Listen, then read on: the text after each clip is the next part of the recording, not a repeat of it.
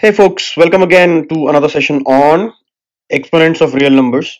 Now in this case, we are going to study rational exponents of a real number. So you know what is a rational number, what is a real number.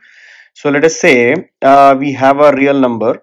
We have a real number A. Okay, A is a real number, so it can be expressed like this as well. A belongs to the set of real numbers, isn't it? So A is a real number. That means it could be anything like -1, 1.5, even 0, even root 2, whatever, right? Now let us say there is another rational number. So let us say there is a rational number P of the form P by Q. Okay, this is a rational number. This is a rational number. Okay, now what is meant by A to the power P by Q? So a to the power p by q will be written as a to the power p to the power 1 by q. Okay, by the laws of exponents we know. So a to the power p whole to the power 1 by q can also be written as qth root of a to the power p.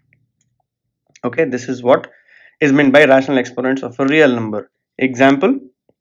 So if we take an example, let us say a is 2.5 to the power, let us say 1 by 2. Okay, so it is nothing but 2.5 to the power 1 and this whole to the power 1 by 2. Okay, let's take another example. 3.5 to the power 3 by 5 will be nothing but 3.5 to the power 3 and this whole to the power 1 by 5. Okay, this is what is meant by rational exponents of a real number.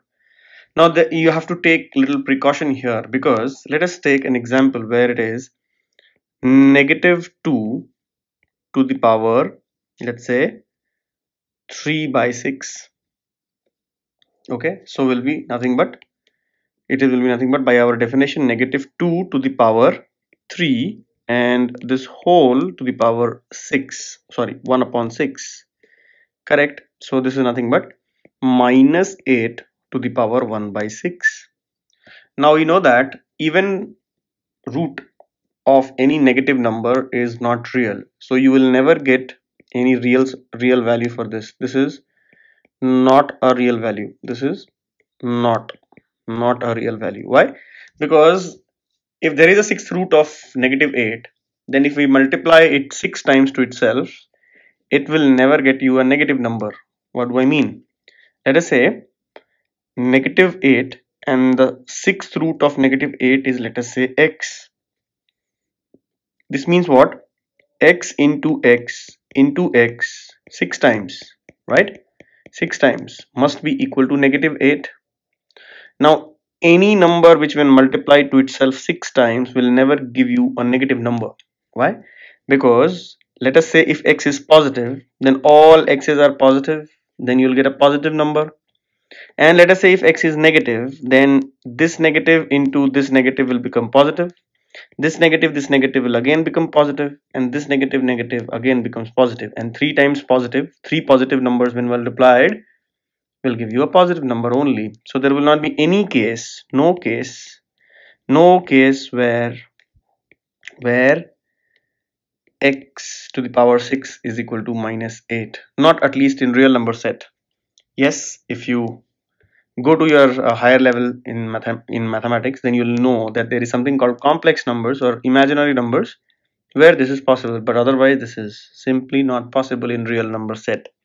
Okay, so hence while dealing with rational exponents, we must be careful that we don't land up into something which is not defined in the real number set. Otherwise all other rules stay as they are, or as we discussed in the case of integral exponents. So now let's do a quick recap of the laws.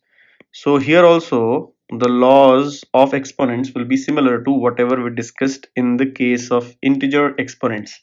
Now again, so if a belongs to the set of real number, and let us say m and n are rational numbers, okay, rational numbers, then first law says a to the power m into a to the power n is equal to a to the power m plus n.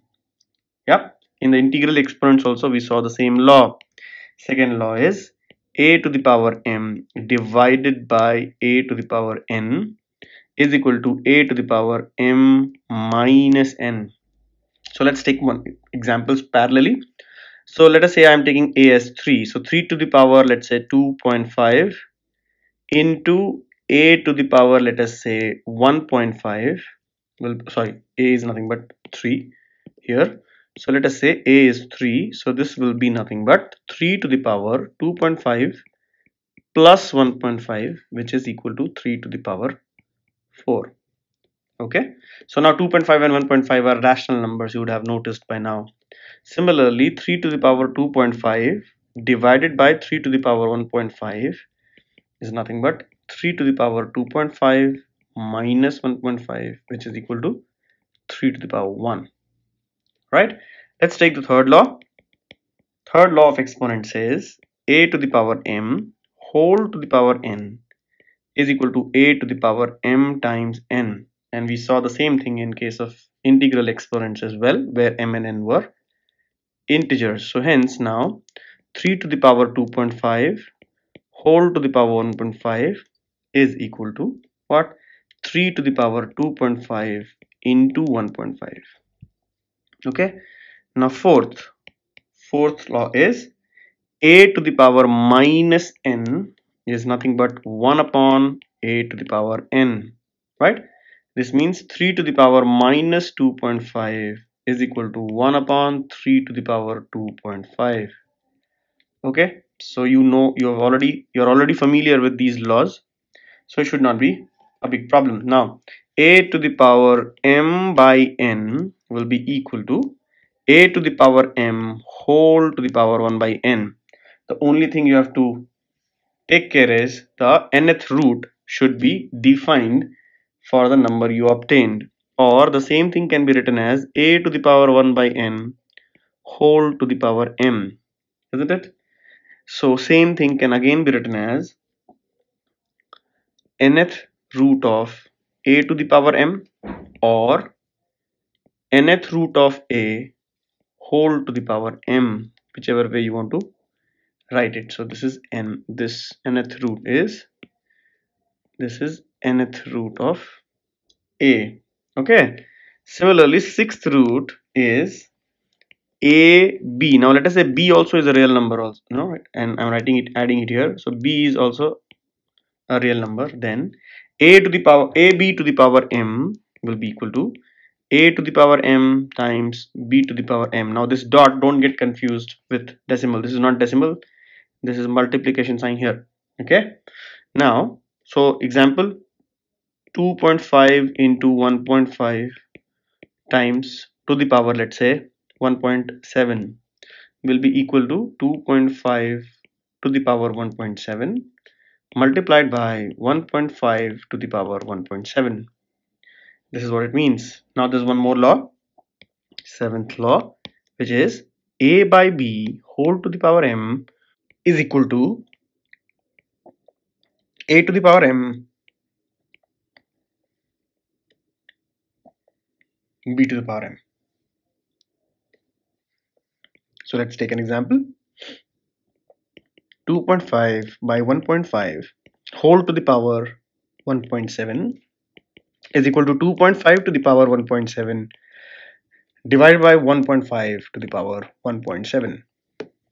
Okay, so these are the laws of uh, laws of exponents, rational exponents of a real number. So I would suggest you please take down these laws and write down in a piece of paper, or maintain a diary of all the rules and formulae. And then whenever you are solving problems, you keep in front of you open that formula book and use it as much as possible while solving problems. So actually you don't need to mug up any formula.